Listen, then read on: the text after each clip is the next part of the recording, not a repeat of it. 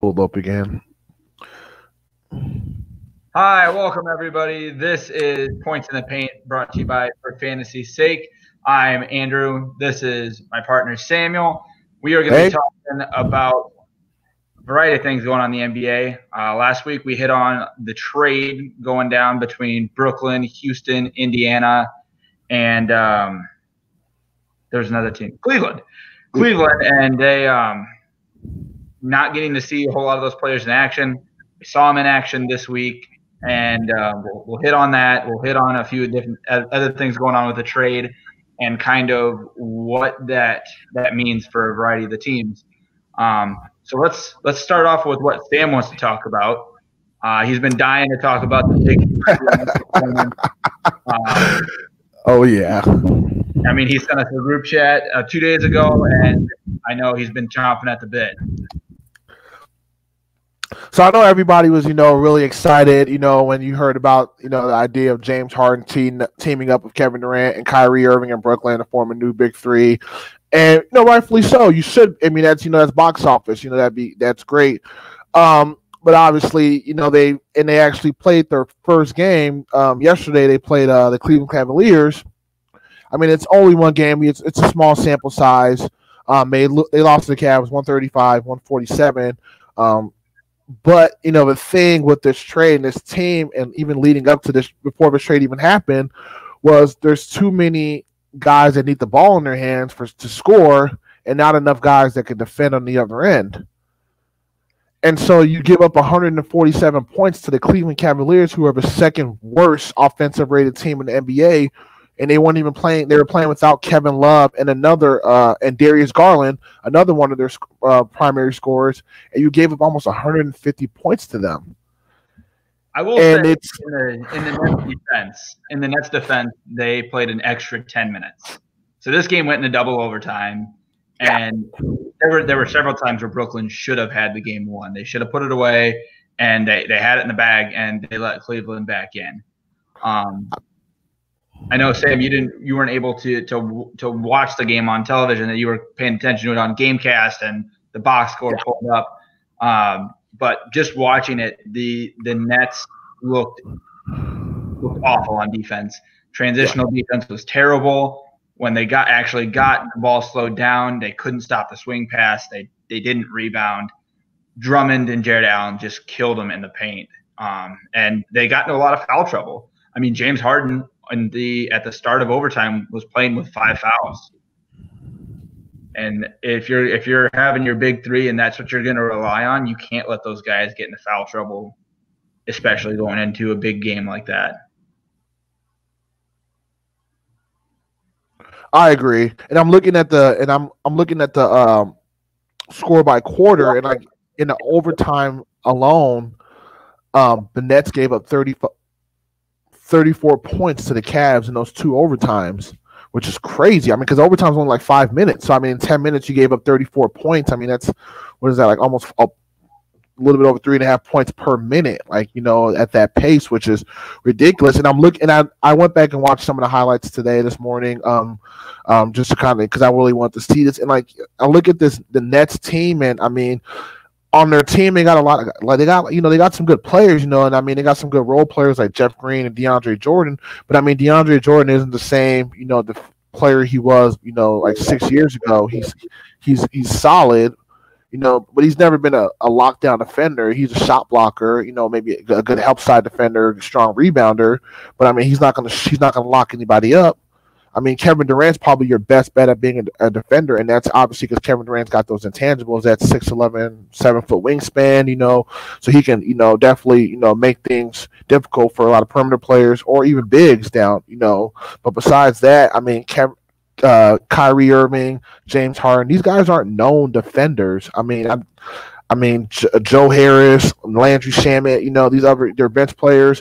None of the guys on Brooklyn, they don't scare me, like, from a defensive standpoint. I mean, yeah, Harden, Durant, and Kyrie, that's a nasty trio, and they can, they'll probably average, they'll probably put up like 100+ points, the three of them, which is easy. But I mean, if you're counting on those three players night in and night out to score that much points, it's not going to work. You're going to run into a buzzsaw, especially in the Eastern Conference too. Like, I don't even think these guys are making it out of the Eastern Conference. I think they'll lose in the finals, and they might lose in the semifinals. I will not be surprised if they lost in the semifinals to like a Boston or another, a Miami or a team that's been playing together. That's playing really good team defense. So, yeah, I 100% agree with that. Brooklyn needs to get their act together, and if they didn't play bad on offense last night. Putting up that many points, 9 times out of 10, you're gonna win basketball games. But when you give up that many points, you're going to lose basketball games every single time. And how many points did their big three have combined? They had it was 90 points. I can tell you in just a second. Durant had 38, Kyrie had 37, and Harden had 21. So what is that? 30, 20. That's 80, almost 90 points. And they only scored 130, right? 96 points if I did my math right. I hope I did my math right. But yeah, they scored 135 points, and these guys might have had literally almost 75% of their points. And James Harden only took 14 shots. He was 6 for 14 overall, and he was 3 for 6. I'm pretty sure he was probably deferring a lot to Kyrie because Kyrie had been out for those 7 games. Because Kyrie took 28 shots and Kevin Durant took 25. That is something I noticed watching the game is that when they went down, Cleveland was really only guarding the big three. Because when Harden drove the lane and looked to pass it out, he was looking for Durant or Kyrie. He wasn't looking for anybody else. And there was times where Joe Harris was open for 3. There was times where Green was open for 3 as well. And I didn't understand that trust. And maybe that's just going to take time for them to kind of develop that. This was their first game playing together. So I would imagine that next time, over the next few weeks, Brooklyn works out these kinks and they wind up being a powerhouse. But as of right now, like you said, I can't see him making it out of the semifinals. And the thing with that too is having a big three like that, which are talented. But I mean, Durant played 50 minutes, Kyrie played 48 minutes, and James Harden played 51 minutes. I mean, it's January, and you got to play these minutes. And they're only 9-7. I mean, they're capable of probably reeling off all these wins versus bottom feeding teams. They're probably going to feast on my Bulls when they play the Chicago Bulls and some of these other teams, these lesser teams in the Eastern Conference. But a team like Cleveland, that's a team that they should beat. But this is early, like you said. They're going to need time to get their reps together. But it's going to be really difficult too with so many games being pressed together and the schedule, just like how it was for the Clippers last year, with with Kawhi and Paul George doing their load management and they never practiced together. These repetitions is going to be really difficult, for these, this team to get it together. I think Brooklyn should probably sign some free agents. Some veteran, some players on the veteran contract. There's got to be some guys out there. If I could just think off the top of my head, a guy like Dion Waiters, who could be a nice little guard off the bench for them. Can score, and can kind of facilitate, take pressure off Kyrie. Michael Beasley, who can score as well. But all the guys I'm thinking of, they're all offensive guys too. I don't know any defensive studs that are still out there, unless you want to try to see if you can get some a guy like Michael Kidd-Gilchrist, if he's available, some other 3-and-D type players. But you're gonna have to tweak that roster a little bit, and you're gonna have to also come together at the same time. So you're gonna have to add pieces and then gel at the same time. If you even want to have a chance to compete in the East. Exactly, and it's funny that you bring up the Bulls. I don't know if you heard the Billy Donovan's press conference after one of the games. I can't remember what game it was. Oklahoma City? Yeah, I think it was Oklahoma City, and he called Kobe White out for heat checks. And he said the same thing about Zach LaVine.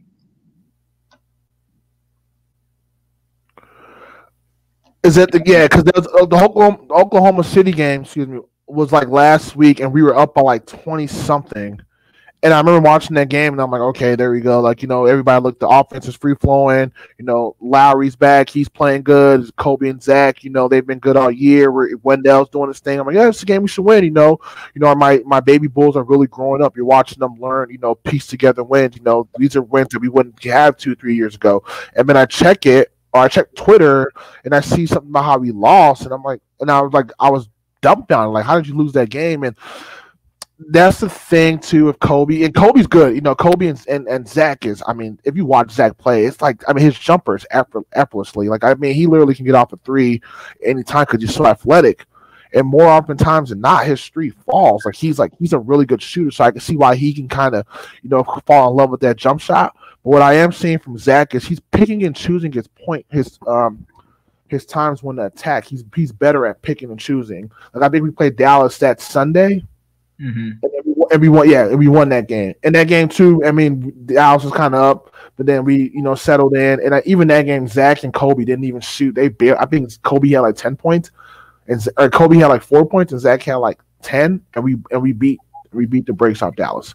Then we played Houston that following night, and we beat Houston. So those two guards, they're young and they're promising, but they're good, but they're coming into their own, especially Kobe. Kobe's only 20. He played 1 year of college ball. Zach's been our stabilizing force, but Zach's only 25 still at the end of the day. But I love those two guards moving forward. And what I really love from Kobe is his playmaking is getting better. He's averaging more assists now. I think his assists are like upwards of 7, 8. I think he had double digit assists every game, and I'm like, yeah, that's what I like to see. I want my point guard to have like 10 plus assists, but at the same time be able to know when pick and choose when I can score and have an impact. Like Steve Nash, a perfect example. Steve Nash runs that pick and roll, get you an assist, come off, get you a three. You can finish with 20 and 10 like easily, And if you have Kobe and Zach, both scoring in the upper 15 plus points, Zach's probably 30. You could book him for 30 on the night easily. And then you have Lowry as a third option, and Lowry's a bad boy. He's a 7-footer. Big man with range. You have your other pieces, your Denzel Valentines, you have your Garrett Temples, your Otto Porter Jr., you have your Patrick Williams. We have a legit young team, and I'm really excited to see where the Bulls continue to go. And I love Billy Donovan. I've been watching Billy Donovan since he played at Coach Florida in 2006. I remember when they beat UCLA for the national championship, and Ohio State the following year. In 2007 with Greg Oden and them boys. So yeah, I've been a big Billy Donovan fan for years. So we have a really good coach in place, good management in place, and we got the players in place. So the Bulls are definitely trending upward in my book. Greg Oden, that's the name I haven't heard in forever. Yeah. Remember that? Probably the biggest bust in NBA history. Yeah. But that's the thing with the Bulls is that Zach has really come into his own playing point guard in a position where I didn't think he was going to be able to. I didn't know how well that was going to go. And he's really found his rhythm. He's been able to find open guys and get him good looks. And like you said, he's been very selective with whether he takes the points or if he goes after the assist. And I've been really happy with how he's played. Even me, and all of us, we all relate. It's like as you get older, it's like things start to slow down in a sense for you. Life and just in general, maybe, or you just get used to it. And that's as far as being a basketball player. Zach's like, yeah, I can blow by this guy, all the time and get to the rim. And maybe I could just blow by, and instead of going to the rim, hey, I could just kick it out to my shooter right there. Or, if I get the ball on the perimeter instead of shooting it, I could just quick touch pass to the guy next to me. And I've seen Zach do a lot of smart plays, and especially defensively too. Like he gets after it defensively. Like I've loved watching Zach's growth in Chicago these last 3 years, 2017. Each and every year he's gotten better. And I definitely, he's got that clutch gene in him, or that dog in him. Let's just say that like that. When the times get hard, or the time to put the team away, he wants the ball in his hands, and he's not running from the moment. You see that he doesn't have fear in his eyes, and that's what I love most about him. So that's why I'm glad he's still on our team. And I get mad when I always hear the Bulls trade rumors for Zach LaVine. But I think that's more so other teams want Zach. We want to keep Zach in Chicago in our core. Other teams like, oh, he's on a nice contract and all this and that. I want Zach to retire, bull. He's only 25.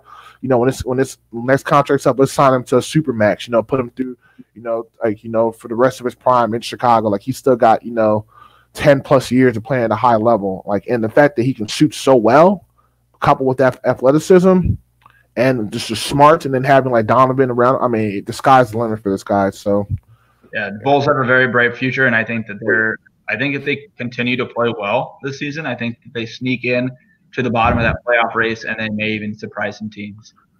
Yeah, they're still doing the play-in things for the playoffs this year too. So they'll be like you'll have your six seeds, and like the bottom 2 seed, or like 4, or so they'll be playing in. So yeah, there's no reason why the Chicago Bulls should not be one of those teams playing. We should have been last year, because I remember they didn't get invited to the bubble, and we were like literally on the cusp of the AC and the East. So that was kind of disappointing. But this year, with our team, I mean, I think we definitely have a chance. And I mean, like losing that OKC game was tough. I mean, heck, losing the game to the Clippers was the week before was also tough. That one was a game I thought we should have won. And then losing to the Lakers was also tough. I mean, it's the Lakers, but I mean, that's still a game I think we could have kind of stole. But we're competing in these games. We're not folding. We're competing. The guys believe in each other, playing for each other. I just like the energy of a team this year. And I'm really big on energy. And just how outside energy influences you, whether you're positive or negative, and how that just impacts your mood, or how you perceive things, or how you move forward from that. So our energy is definitely like in the right place. Like, hey, we're down, but we can battle back and we can get back in the games. So yeah. Yeah, and like you said, they've been in very, very winnable games and put themselves in situations to win those games, or at least compete when you wouldn't think that they would have, like against the Lakers, against the Clippers, beating the Mavericks. So those are games that are testing them, and they're only going to grow from that experience. So I do agree with you that they're going to be a force to be reckoned with here, maybe even next season. Yeah. But earlier you brought up, trading. I don't think they're going to trade, Zach at all. But now on the trade block is Kevin Porter from Cleveland. You had to have heard this story about. He had a meltdown or something, and he like exploded on the coach, and Yeah, so he was away from the team from an illness, an injury. Mm-hmm. I don't remember what it was, but he came back in.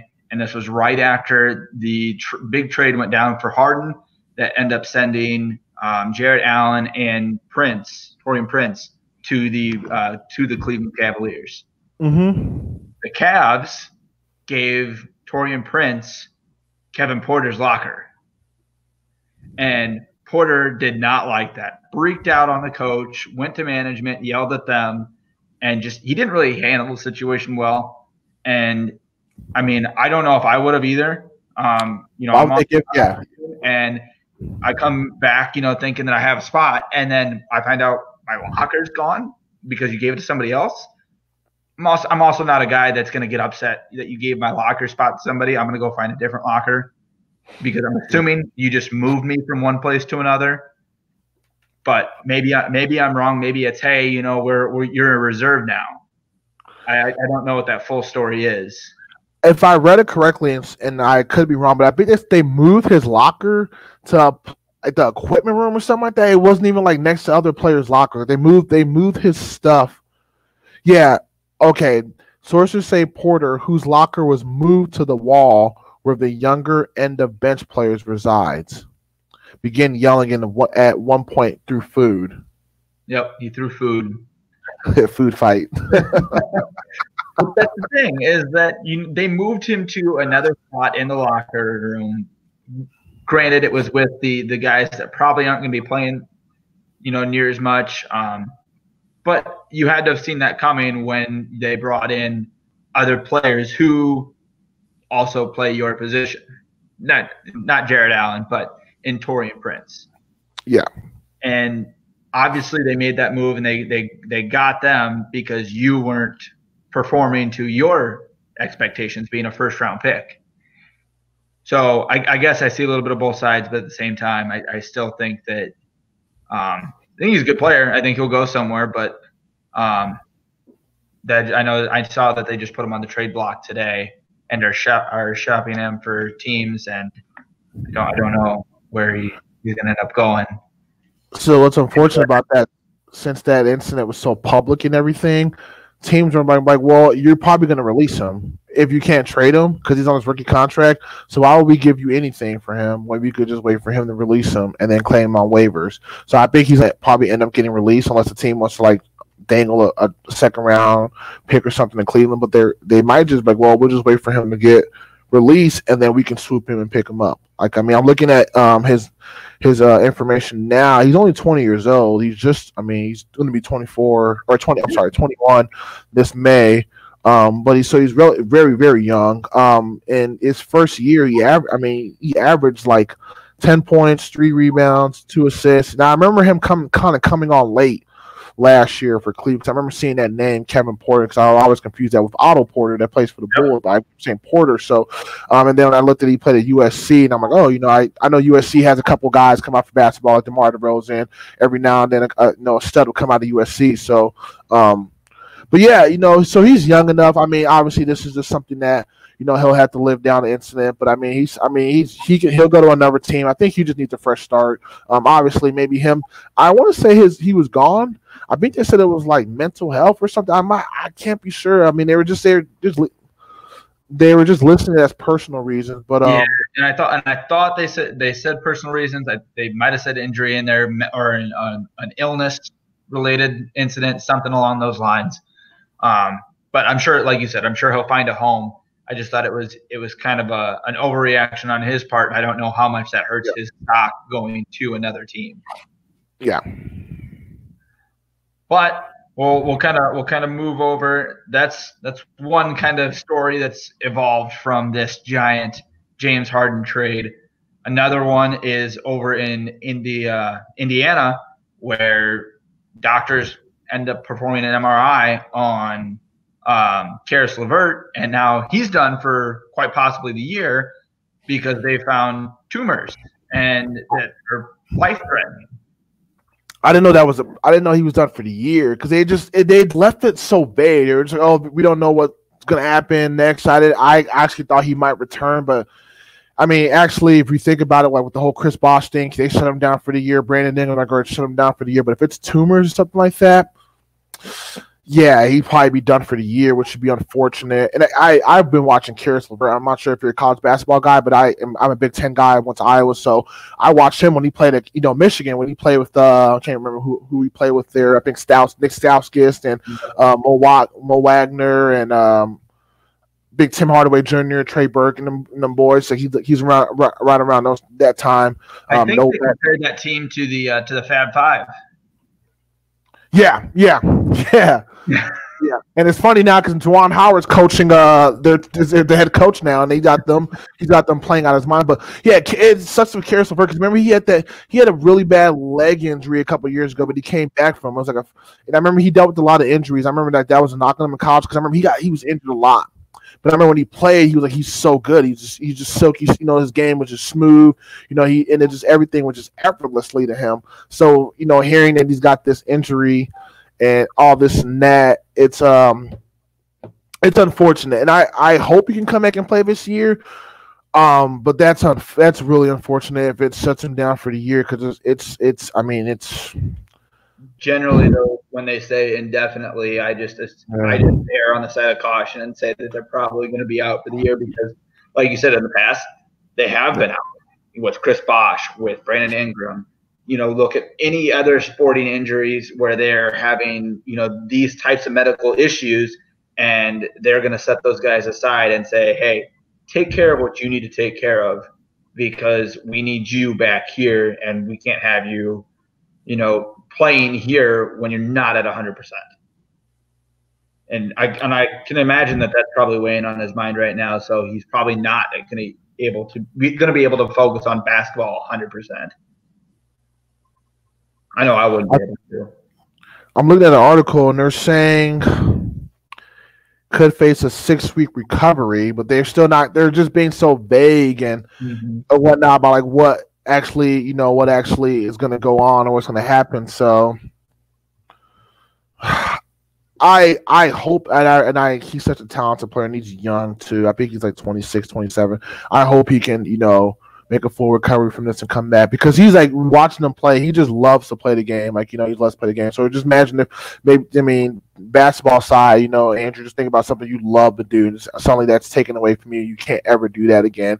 Obviously you're going to be kind of on edge, stuff like that. So I'm hoping it's something that they, can remedy, and it's not anything long term. But it's unfortunate, man. Yeah, he was one of my favorite players coming out of the bubble, because I kind of lost track of him after he got drafted and didn't really. Apparently, he was drafted by the Pacers, so now he's back with the Pacers. Yeah, I didn't even know that. Yeah, and he over the offseason signed a 3-year deal with the Nets for $52 million, $52.5 million, something somewhere in that ballpark. So he's getting good money to play, and they shipped him off. Like I said, hope he comes back. He's a great player, and I think that he's going to be able to do well in Indiana. Sorry, my cat decides to join every now and again. But that's cool. That's one of the things that you and I were talking about before the show started, was what is the process of going through these, physical checks when these teams make these trades, and why wasn't an MRI done prior to the trade going through? And because this if I get what you're saying beforehand, this could have shut the whole thing down.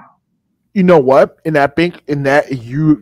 raised a really good point. And if I had to say and guess the reason why, I would probably say it was probably not done before the trade went down, because they did one before the season started, like a physical. So since he was medically cleared, and even he's saying in the articles, I felt fine. There's nothing wrong with me. I don't think he wasn't injured. Unless he was like with a little minor knickknacks, but nothing, that would force them to do the MRI. I didn't know ankle sprains or anything like that. And if it was like an ankle, they would do the MRI on the ankle to determine. But it was nothing on his kidneys or anything to determine that would even indicate that he was injured. Yeah. So I think So the fact that he was cleared, the fact that you had a physical in the beginning of the year and he was fine and he's been playing. I don't think he's missed any time. There's no need to conduct a MRI, before the trade goes down. Because I'm pretty sure a lot of these guys have so many injuries. If you even think about, playing basketball for like 82 games. Heck, I play basketball twice a week and I'm beat up. So I know these guys, they're playing. There's probably so many knick-knack injuries that they have that stuff doesn't even get reported. Like, oh, does it hurt? Like, oh, not really. Okay, well, it's not an injury. It's. But do you feel it? Is your kidney? Oh no, I didn't even know that was there. This is actually similar to Shaquille O'Neal's son, Sharif O'Neal, when he was at UCLA. He had that blood injury right before he started the season. Like, he had like a routine checkup, and they discovered like this really serious issue, but they had to operate on it, and it possibly saved this kid's life. It set him back like 2 years, and then he transferred to LSU now. But that was like the same thing, right before the season started. So it's really unfortunate, but not much you can do. Yeah, like you said, there's not much you can do about it, and just hope that he winds up being okay and that he makes it through it and that he's able to play and get back to the stage that he was playing at again. Yeah, because he was playing at a high level before he got hurt. He was playing with a lot of confidence. He was off to a rocket start. Granted, that was with a team that, a lot of the focus was on, Kyrie and KD, but still being that third piece and being they had to have game planned for him. Other teams had to have game planned for Caris LeVert. There's no way that you just overlook him and just say, no, we're gonna keep our eyes on KD and Kyrie. I argue that they were a better team with Caris LeVert, Jared Allen, and Spencer Dinwiddie and them boys before they traded for James Harden. They had more depth. LeVert came off the bench too. So you had a team when you had LeVert. Now you have like 3 alpha dogs, and you had some guys. you have a bunch of guys trying to find where they fit in at. You had a team before, and those guys, they were the core of that team before Kevin Durant and Kyrie came last year was still intact. Caris LeVert has always been there. Jared Allen was there. What's his name? Joe Harris, Taurean Prince. They were there under Kenny Atkinson. Like the same thing with the Clippers. Remember how you heard about the Clippers and their drama? The Clippers had a team before Kawhi and Paul George came. They had Pat Bev, Lou Williams, and then like you brought these, these guys, these bigger, these bigger name players, and then now you suddenly you have to acquiesce to them, butcher half your team because we're trying to win a championship, and then that's where it leaves you. Yeah, I mean, you're at that point you're kind of all in on this trade of bringing in this other superstar and saying, hey, it's going to be you three. You three are running the show. We are going to be trying to win basketball games, win a championship in the East with you guys. And like I said, they gave up a lot of depth. Yeah. What do you think about Steve Nash as a coach? I don't know if I ever asked you that. I like Steve Nash as a coach. I like Steve too. I liked him as a player. Yeah, so I'm a little biased towards it. I do remember hearing over the summer. I don't think it was the summer. It was spring when they hired him. And they brought Steve Nash on. Stephen A. Smith went off, and he played the race card. And I didn't understand that. I didn't understand what I understand, that there are a lot of, coaches out there in the league. But I didn't understand why he singled out Steve Nash, because I understand that Steve Nash didn't have a track record as a coach, but when you have a player that can pass down everything that somebody like Steve Nash knows, why would you pass that up? I think Stephen A. Smith's argument wasn't that Steve Nash got a head coaching job. More so that Steve Nash got that head coaching job for that championship, that team that was ready for a championship. Like if Steve Nash would have got hired as the Orlando Magic or heck, even the coach of the Chicago Bulls, instead of Billy Donovan, he wouldn't bat an eye. Okay, because he's a rookie coach. I mean, whatever. The Bulls aren't going to compete for a championship. But the fact that Steve Nash was able to get that job in Brooklyn, with the team that had championship aspirations, that's what rubbed Stephen A. Smith the wrong way. But Steve Nash and Kevin Durant are close. So when I saw that he got hired, because I remember hearing about how Steve Nash worked with Kevin Durant when he was in Golden State. So when I saw that he got hired, I'm like, oh, that's Kevin Durant. That's Brooklyn's brass appeasing their top dog. They're just, they're just trying to keep Kevin Durant happy. So I didn't even bat an eye about him. That's just that's legit. Kevin Durant was the one that they hired him for. And yeah, that's also another thing that I heard over that was that this wasn't an ownership or a front office decision. I mean, it wasn't a front office decision, but it was pushed and really forced into full throttle by Kevin Durant and Kyrie, is that they wanted Steve Nash to come in. Kyrie wanted them too? That's what I think I remember. No, that makes sense. Kevin probably approached Kyrie about that, and Kevin and Kyrie obviously the leaders on the team, so they both wanted to be on the same page. And then they went to manager and said we want Steve Nash. I think that's how they got Michael. The Nets had Michael Beasley last year and on their team, and I'm not sure why he's not there this year, but they signed him because he's friends with Durant, or he childhood friends with Durant. So I mean that's obviously the reason why they signed him. Just like how when OKC was trying to keep Durant before he left, they traded for Oladipo and all this and that because that's a friend of Durant. Teams do that all the time and try to appease the players. That's why at the end of the day, granted the owners own the teams and whatnot, but still the players control this league. You just see James Harden force his way to Brooklyn, outside of Houston, a team he wanted to go to, he forced his way to. I mean, players have leverage too, so it's kind of crazy. I mean, obviously you always hear about LeBron being a GM and all this and that, and if LeBron don't like you, you're gonna get traded or whatnot. But players still hold a lot of leverage in this league, and I think that kind of just shows that. And honestly, I don't really think too much about the Steve Nash team because I'm like, these guys are so freaking good. They're so talented.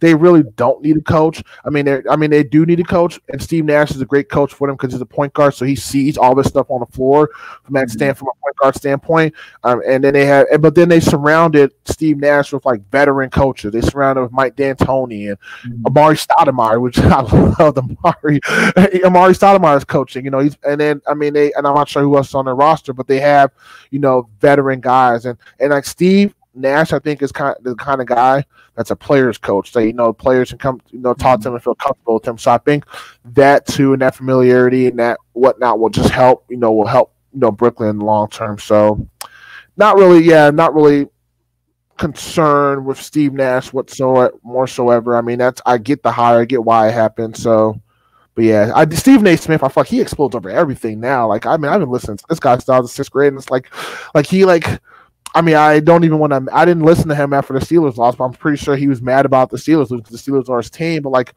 he literally just like loses his marbles like over the littlest things. Like if you, I'm like Steve, I'm like, it's just not that serious, at the end of the day. But I think that's why we watch Stephen A. is so that we see him explode over the smallest details, and he takes things and he makes it to an extreme to where we think we're like, well, we didn't really see this as a big deal, but now that you're bringing it up, and it might be, and we buy into it. And what's funny too is when I really wanted to get involved in I did a little sports journalism in college, writing for my paper, but like I wanted to work for ESPN and along those lines. And it was because of Stephen A. Smith. I used to watch SportsCenter, and he'd come on there, and I'm like, man, and I was always saying, man, he'd always come on NBA Tonight. And I'm like, who's this passionate guy just coming in there talking? And he always, in his facts were right. And I'm like, everything he said was right. And so I was like, man, like this guy comes on the stage, and he just knows what he's talking about and all this and that. And so when I got a minor in sports study in college, and I was doing sports journalism, they, some like classmates would nickname me, oh, you trying to be the next Stephen A. Smith? And that's all what they would always say to anybody who was trying to pursue those lines. Like, you trying to forget all the other 200 reporters that work for ESPN. No, you want to be the next Stephen A. Smith because he's so memorable. You can always remember who he is. Like, it's Stephen A. Smith. So. No, you're a Chicago guy, so you're more of a Michael Wilbon. I love me Mike Wilbon, dude. I would love to meet Mike Wilbon someday. He's a man, dude. I watch him religiously. I follow him on social media, and he's just so even keel. But like whenever he's tweeting about the Bears and stuff, when he's tweeting about the Bears, and back in those days with like Jay Cutler, and we just not really going anywhere. Yep. I felt for Mike Wilbon, or just next. I'm like, I know, man. It's tough, but Mike Wilbon's a good guy, man. That's the thing is our frustrations as Chicago fans. We sit there and we watch the games, and we vent those frustrations, and then Michael Wilbon echoes those frustrations out through his broadcast, and it's like, oh, glad we're not the only ones that feel this way. That the professionals also feel this way as well. But yeah, Michael Wilbon, Stephen A. Smith, both great guys to actually listen to. Stephen A. has some hot takes, very hot takes, and is entertaining to listen to. But Michael Wilbon, he'll actually, tell it like it is. Just Stephen A. will as well. But Michael Wilbon is a Chicago home fan. That's why I have a lot of, love and affection for Mike Wilbon. Same thing with Scoop Jackson and so I can't remember these some of the other ESPN analysts. That I've listened to, but Stephen A. Smith is probably the most well known. But there's and I guess with him in Brooklyn, Stephen A. He's in New York. He's from New York. He's from Hollis, Queens, if I'm correct. So he has ties to the Knicks. Like, remember when the Knicks drafted? Did you ever see when the Knicks drafted Obi Toppin in his reaction video to that? Which I'm gonna say this too. And I have some friends who live in New York, and I talk to them all the time. I was talking to them the other day, but Knicks should have drafted Tyrese Halliburton. That he went to Sacramento, the point guard for there. Obi Toppin's nice, but you had like 8 forwards already on your team, like Julius Randle, Morris, Reggie Bullock. You had like all these forwards, Kevin Knox. And you drafted another forward and seeing that he's box office, he's all this and that. Oh, what, he can throw down a windmill dunk on a fast break? I'm like, he's not going to really be able to develop in New York behind all those other forwards. Look how Julius Randle's playing now. Julius Randle's playing so much better now. When you have time to play Obi Toppin? If you had Tyrese Halliburton in that Knicks offense with Tom Thibodeau, who you're very familiar with, in that system, you know how point guards thrive in Tibbs' system. Tyrese we probably average like 18 points, 5-6 assists. In his rookie year, he'd be a model of consistency. Granted, Emmanuel Quickly, who they drafted later in the first round, who's turned out to be a gem for them, that's good. But heck, let's say you did grab Halliburton at that top pick, that pick that you took Obi Toppin at. That other pick that you took Quickly, you probably could have found another gem. Maybe who knows what you could have found? Maybe a stash, a prospect stash overseas. I mean, maybe you could have packaged that pick with Frank Ntilikina, I pronounce his name, I'm sorry, and then trade him because I don't think he's really a fit for what New York does. When the triangle offense, yeah, Frank's good, but I mean, you could have traded that pick and something else, maybe brought something else back. But I mean, looking back now, knowing what we know now, I don't think the Knicks would have taken Obi. I think that they would have gone somewhere else because I don't know that they thought Julius Randle was going to explode the way that he is. I actually wanted the Bulls to draft Obi. Oh my God, no! I wanted the Bulls to draft Obi because Lauri Markkanen, he's out after this season. No, I think he's staying. He wants to sign. They're working an extension. Are they? Yeah, he wants to stay. Last I heard is they were trying to work an extension and try to work a new deal. And neither side could come to terms because I don't think the Bulls want to pay him as much as he wants. And that they said that after the season's over, that he's going to become a free agent and he's going to go off somewhere else. If he's unrestricted, he can go anywhere. Obviously, if we want to bring him back, I hope he comes back. I think he's kind of doing the same thing Jimmy Butler did a few years ago, bet on yourself. So maybe he's going to play the rest of the season. If he's restricted, then the ball's still in our court because we can match the contract. And I mean, besides Zach LaVine, and Zach LaVine's contract's not even that big anymore. It's like a 5-year, $90 million contract, and that's a bargain now because I mean, he's already, besides Zach, we have nobody tied long term. I don't know why we signed Felice Shields to that little 4-year, $32 million contract a couple of years ago, but I think that's done after I looked that up the other day when I was actually in Chicago. Because I'm like, you know what? Why do we have this guy still on the roster?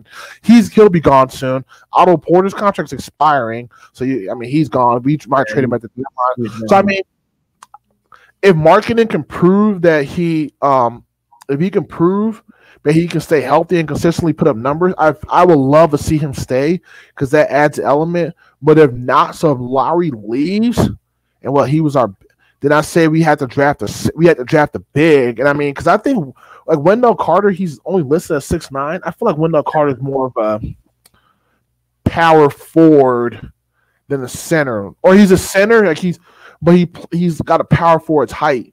So we need to draft another big, like a big down low. I don't know what kind of big. But we'd have to draft something. Or heck, maybe we can trade Lowry to Golden State for James Wiseman. I love James Wiseman. Dude, we bring James Wiseman to Chicago with our stud guards, and then you have like a guy like freaking Wendell. I mean, and James can play on the perimeter too. Hey, I mean, that would never happen, but I can dream. But I think Lowry wants to stay in Chicago too. So I think it's just going to see how he performs the rest of the year. So that'll be interesting to see. Because otherwise, I mean, who else do you have signed long term? Nobody.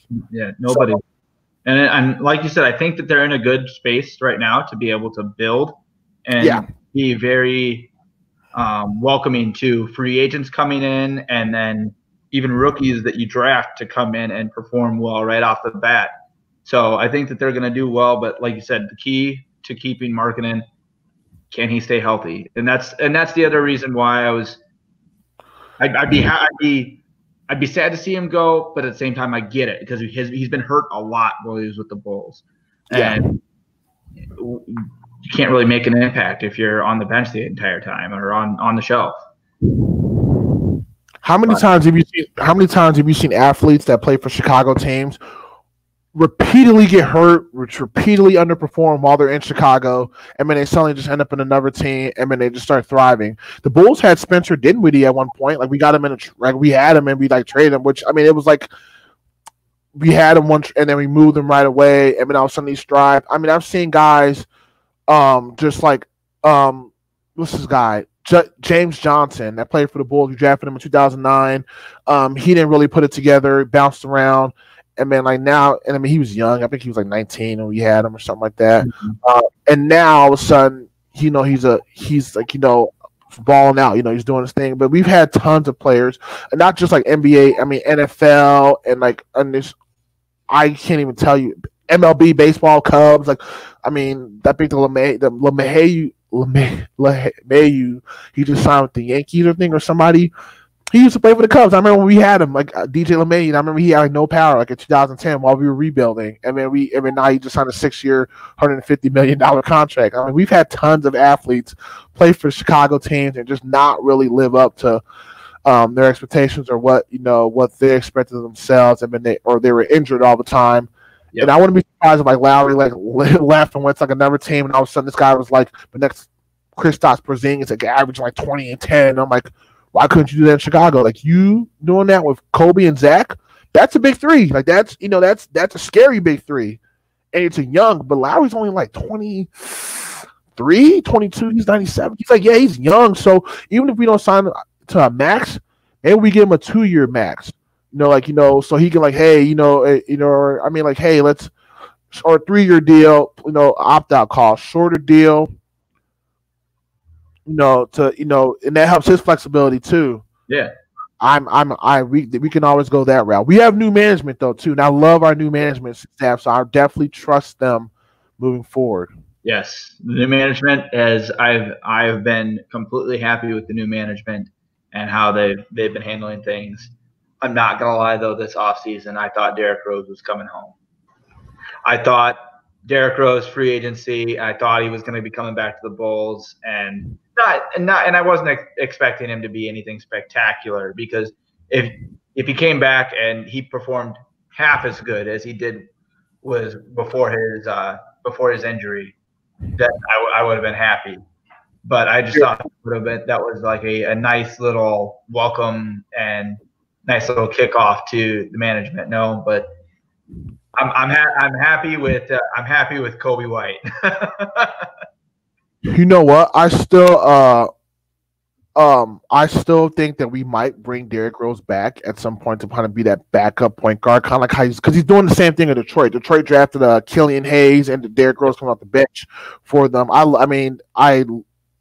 grew growing up in high school in Chicago. Derrick Rose was a year above me, so you all knew he was special. And I remember watching like when he played for the city championship, and he was just special. I love what he did for the Bulls. It's unfortunate with the injuries. It's unfortunate that that we just could never really put a team together. But at the same time, too, LeBron was in the Eastern Conference for Miami or Cleveland. So I mean, it was just unfortunate. The same thing with the Bears and going up against Aaron Rodgers or Brett Favre. All these good guys. I mean, it's just like you guys are going up against like these Hall of Fame GOAT level godlike players, in your same conference. I mean, LeBron's in the same freaking Central Division as you, goes to Miami. And I mean, how many times every year, Miami or Cleveland, even in 2015 when he came back, like that one, we were up 2-1 that one series versus Cleveland. He hit that game-winning jump shot, 2-4. But that game 5, I mean, there was a lot of missed calls, and Jackson's top Gibson got ejected, and it was like that was our best chance.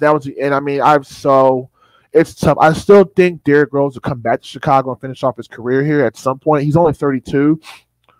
He's still relatively young, and I mean, he comes off and it's a backup point guard and plays, backup minutes. I think that's fine from injury standpoint. But I think at some point, we're gonna bring him back home, and I'm ready for that. I think it's time for him to come home. Just bring that leadership back too, especially as young guys continue to grow up. Heck, I love to see Joakim Noah, who I love, Joakim to death. Not play, obviously. I think he's retired, but come back and be a coach. With Donovan, definitely work with our bigs, because I mean, you can make Wendell Carter so much better, because Joakim Noah was so great, defense obviously, but it's playmaking too. It's big.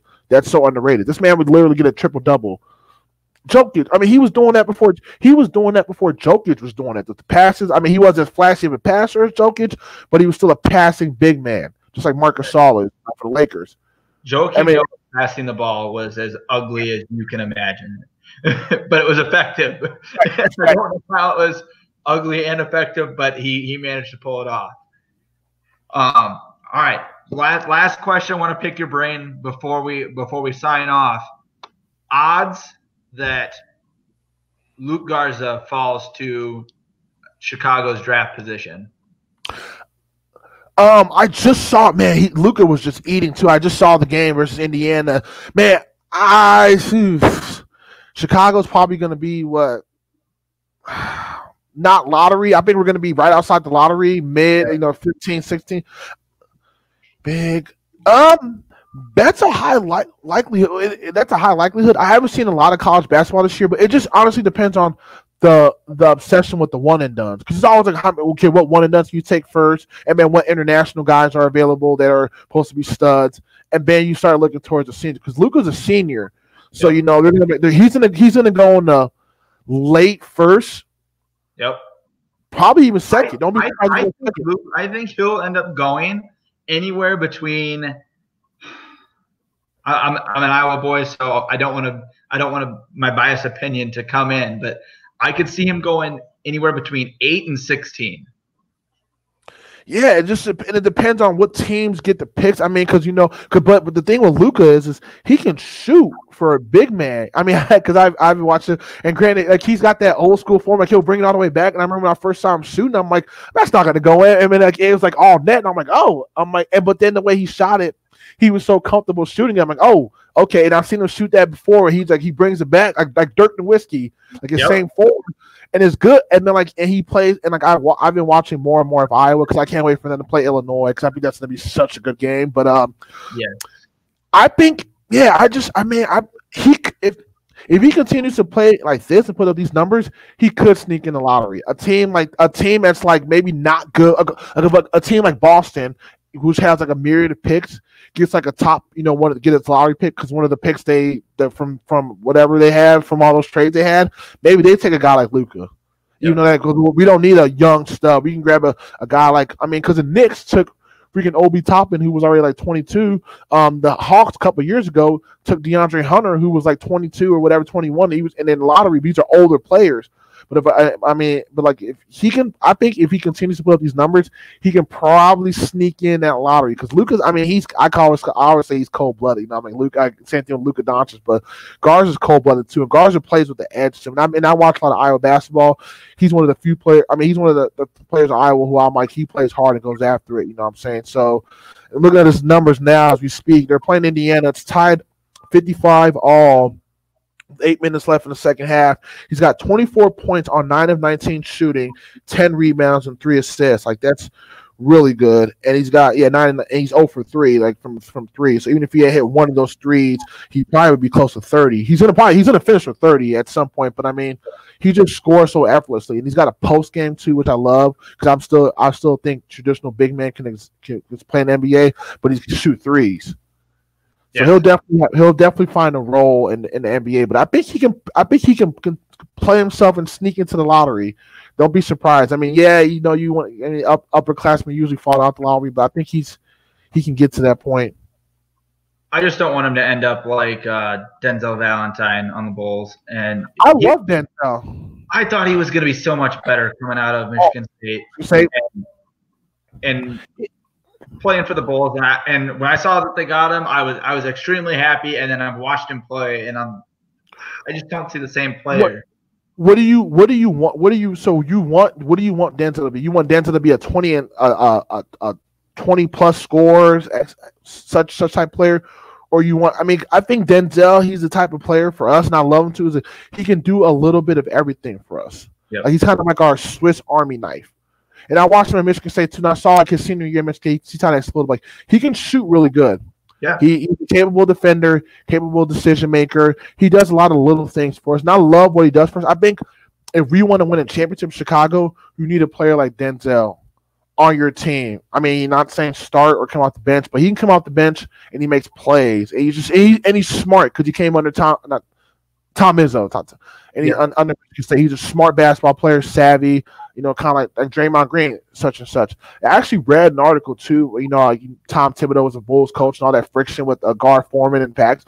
Tom Thibodeau actually wanted the Bulls to draft Draymond Green in that 2012 draft, and they drafted Marquise Teague out of Kentucky. And I'm looking back at that, and I'm like, you know what? If we would have had Draymond back then, we still had Luol Deng, we had Jimmy Butler, Derrick Rose is out. But then if you'd have drafted Draymond Green, that defense would have been nasty. That would have been nuts. And I'm like, and then you could have just because you signed like Nate Robinson anyways. You could have just signed. And I'm like, and I learned from somebody a long time ago, which makes sense when it comes to sports and drafting. You sign for need in free agency, and you draft the best available player.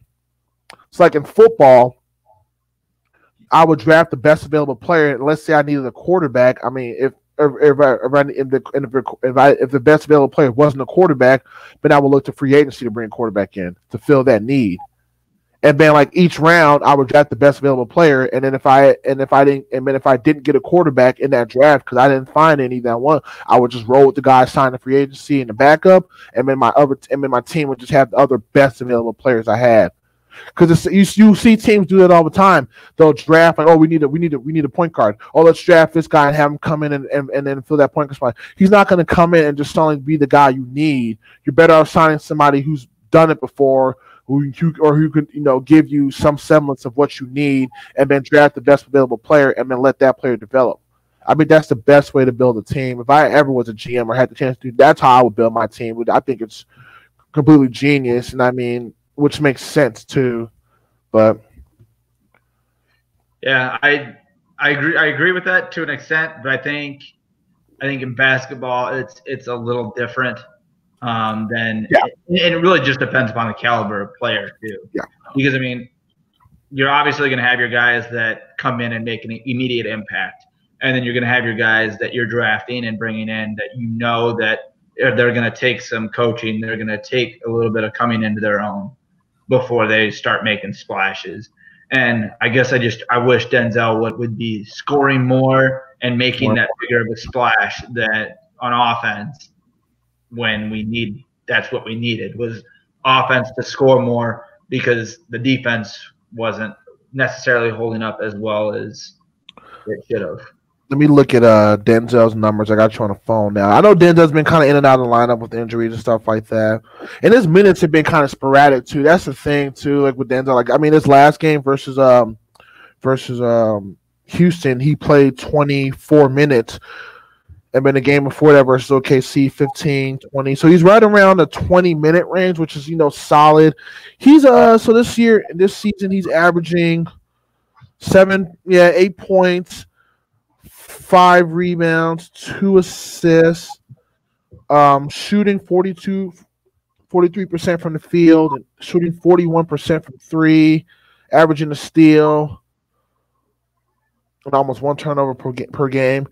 Yeah, I mean, his scoring could be a little better. I think with our team that we have now, and I really think he's not really focusing on scoring. I think he's more focusing on being more of a decision maker and just making plays. Because I mean, you look at the Bulls now. You have Markkanen, Kobe, and Zach. Those 3 guys can score. Thaddeus Young can come off your bench and score. I saw Garrett Temple and Otto Porter Jr. last week. Both can score. Those are bigs. And then even our backup center, dude, who I love, Daniel Gafford. That guy's a stud, man. We drafted him. I'm like, hey, this is a steal. He's mobile. He can rim roll. He needs more minutes, man. He's only getting. I'm like, Billy, you gotta play that. I mean, he needs more minutes. So if Markkanen does leave in free agency, that's fine. You move Gafford into the starting lineup, and then you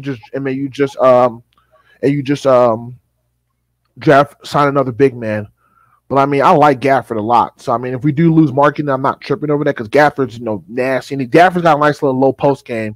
I mean, Gafford, you can get a nice little mid range touch. You could be a lot more better. Like you're already better than DeAndre Jordan. You already have more post moves than some of these big men or Dwight Howard. You already have more post moves than Dwight. You're not better than Dwight, but I mean, you have the capability to be just as good as Dwight. You know what I'm saying? With the more offensive touch. So I agree. But, all right, that's about all the time we have for tonight. For Fantasy Sake, I'm Andrew.